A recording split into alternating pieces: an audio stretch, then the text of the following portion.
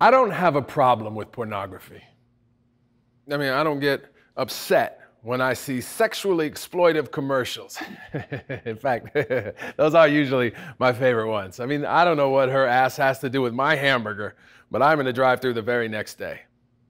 I have a problem with violent movies or images or the word bitch. Don't have a problem with jokes about women. In fact, I freely admit there are times where I sit back with my fellas and kick back, talk about some bitch and how I wish I could hit that, talk openly in public places. I'm concerned if your kids laugh. I mean, it's just words, just jokes, just dudes talking shit that you never expect's gonna get back. However, I do have a problem with violence and cruelty and rape and abuse. And even if we know it's just me, it's just you. It's just a few harmless chokes between me and my dudes. It still perpetuates a culture where it's easy to confuse the link between the jokes and the bruise, between her getting choked and what's just jokes between dudes. And if there's a connection between the things I don't have a problem with and the things that I do, then perhaps I need to rethink my views on the way we view women and how many views sexually exploitive images get on YouTube. My best friends have beautiful children. And if what I have to do to keep their daughters from getting raped or harassed or abused is choose to accept domestic violence as a man's issue too, then I'll do that. And if their sons grow to be like the men that they see, so it's on me to live like the men I want them to be, then I will do that too. And when they're of a certain age, I will tell them this story I heard when I was young about this village being terrorized by lions.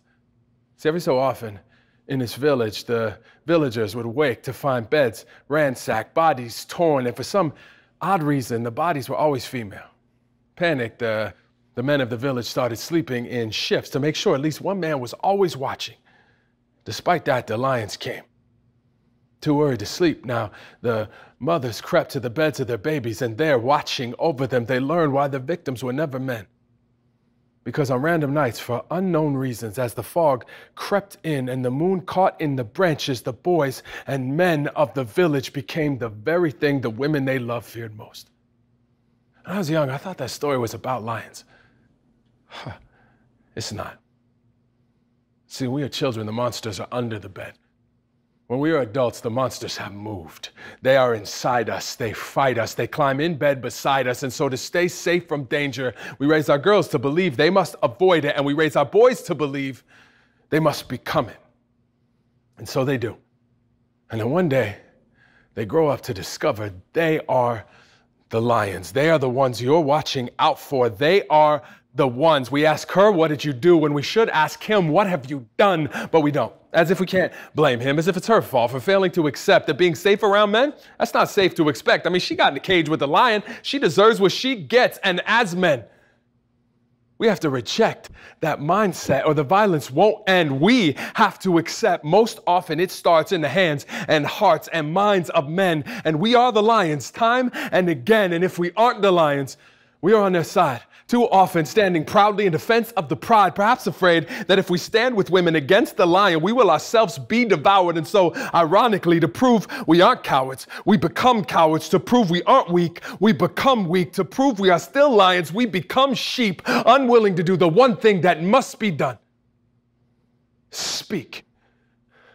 And our silence chokes as heavy as hands. It stings in every black eye. Where men stand, violence lives or dies. And that is why to call this just a women's issue is a lie. We must be involved. This is a problem that cannot be solved with our silence. If we want to end the violence, we must speak. We must act. 1 in 5 women are raped by men. We must own that fact. 640,000 women and girls are trafficked for sex annually. We must own up to that.